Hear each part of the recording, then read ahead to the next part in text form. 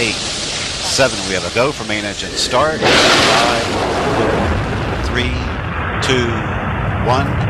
We have booster ignition and liftoff of Space Shuttle Columbia with a multitude of national and international space research experiments. I think it's, for me, it was very far-fetched to think I'd get to fly on the space shuttle, because I lived in India in a very small town, and forget about space, I didn't even know if my folks were going to let me go to the engineering college, and that was the immediate goal, you know.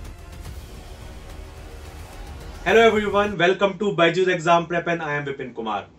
Now in this special session of Super Saturday, we will be talking about the Wonder Woman, the Superwoman of India, the first Indian woman in space, Kalpana Chawla. A woman with starry eyes who imagined a world and then built a world around that imagination.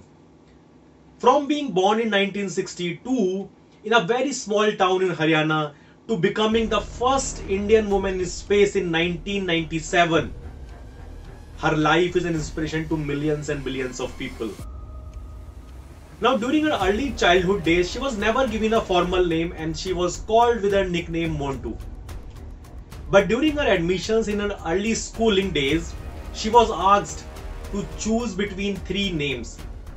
And the name that she gave herself was Kalpana, the imagination.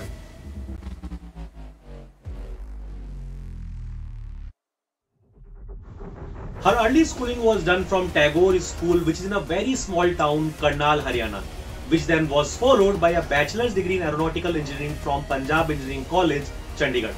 After finishing her bachelor's in 1982, she moved to US to take her master's degree from University of Texas, which she finished in 1984. Subsequently, she completed her doctorate in 1988 from University of Colorado and then moved on the path of her dreams. Right after finishing a doctorate in 1988, Kalpana Chawla started working in NASA's Ames Research Center on power-lift computational fluid dynamics. Later in 1994, she was selected as the astronaut candidate and became the crew representative of Astronaut Office EVA. After a few years of training, she was fully equipped to handle robotic situational awareness display and testing softwares for the space shuttles.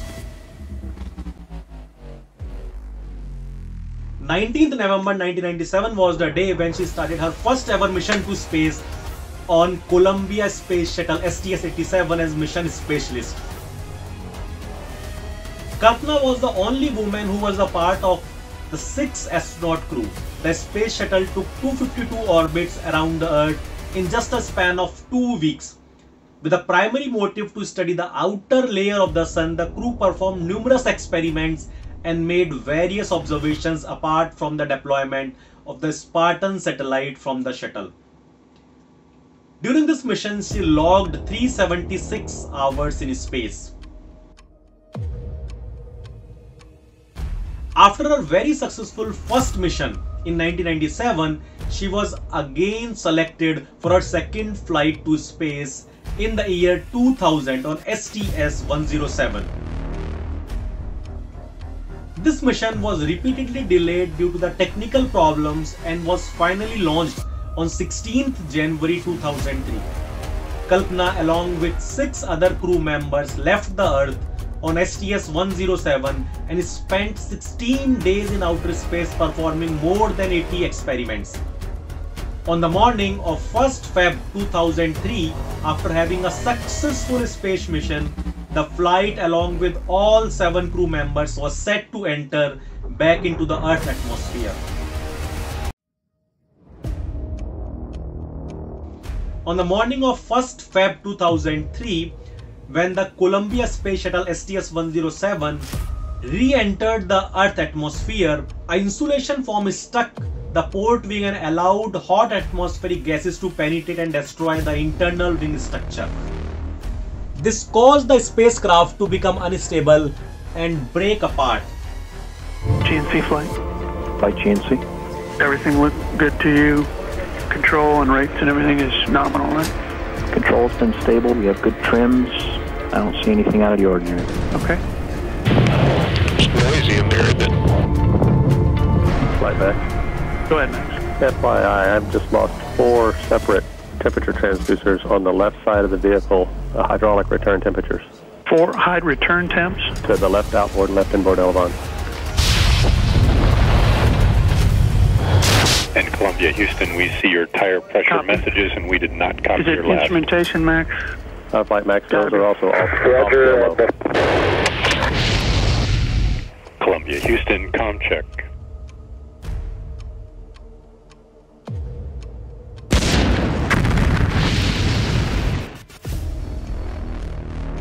Columbia, Houston, UHF comm check.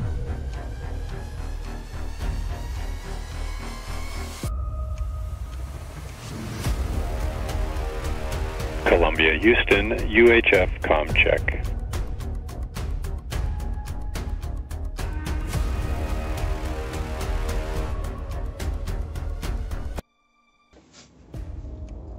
The whole flight disintegrated as soon as it entered the Earth's atmosphere, and not even one crew survived the accident.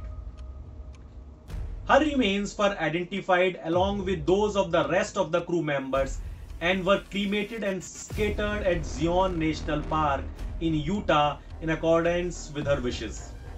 For her outstanding career achievements and her significant contribution to the country, she was given many awards, which included prestigious NASA Distinguished Service Medal, Congressional Space Medal of Honor, and NASA's Space Flight Model. She may have left the Earth very early, but she lives in our heart, and she will be an inspiration for many, many, many years for all the people in India and around the globe. Jai Hind. This is Prime Minister Gujral from India. Can you hear me?